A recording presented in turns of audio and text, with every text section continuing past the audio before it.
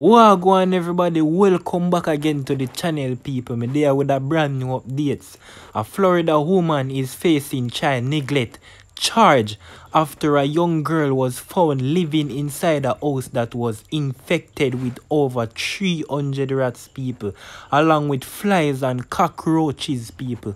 38-year-old Shannon Marie Morgan, a resident of Beverly Hills in Florida. The sheriff officers said Deputy Initial went to the Morgans' home because of an animal cruelty complainant.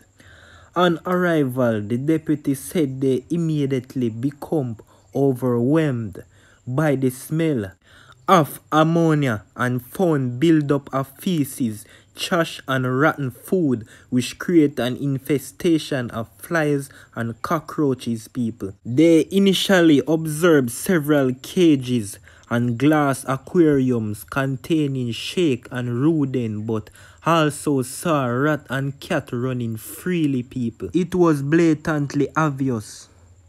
One of the rooms reportedly have 50 rats with more than 300 running around freely.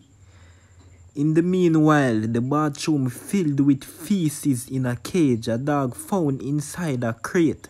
The child was finally found in a third bathroom filled with trash, where even the mattress was covered with cockroach, while the floor was blood-stained from where a cat killed a rat.